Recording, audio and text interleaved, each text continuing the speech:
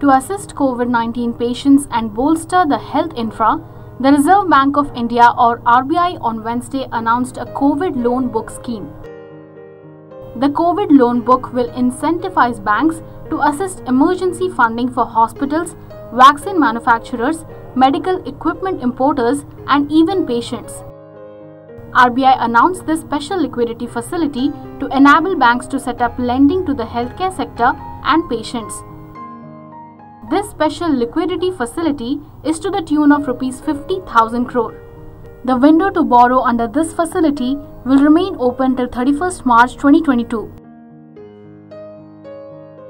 In our fight against the second wave, alleviating any constraint from the financing side for all stakeholders, that is government, hospitals and dispensaries, pharmacies, vaccine, medicine manufacturers and importers, medical oxygen manufacturers and suppliers, private operators engaged in the critical healthcare supply chain, and above all, the common man who may be facing sudden spikes in health expenditure.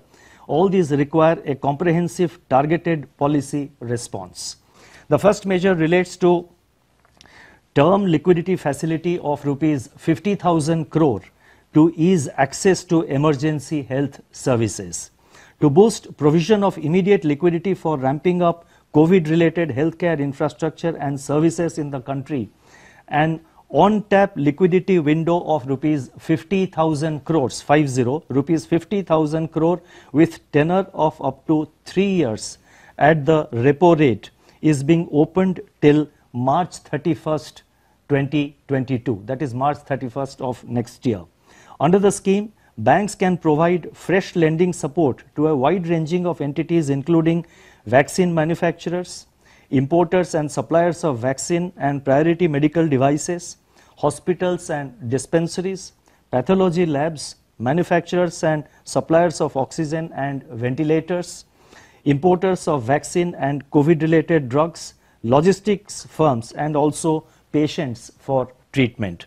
Banks are being incentivized for quick delivery of credit under the scheme through extension of priority sector classification to such lending, and this facility will be available up to 31st March next year, that is 31st March of 2022. Bureau Report, OTV News.